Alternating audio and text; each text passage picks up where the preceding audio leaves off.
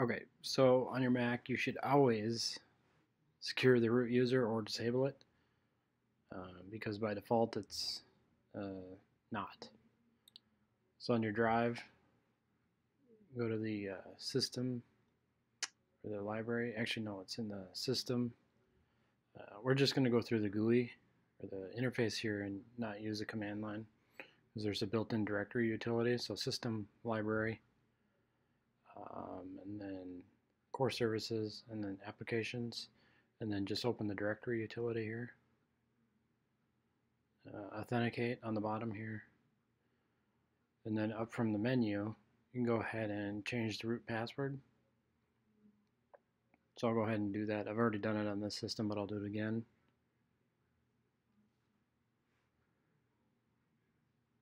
And I'll just type in a password here. It shouldn't be a password that's already been used on the system, so just do a new password for the root user.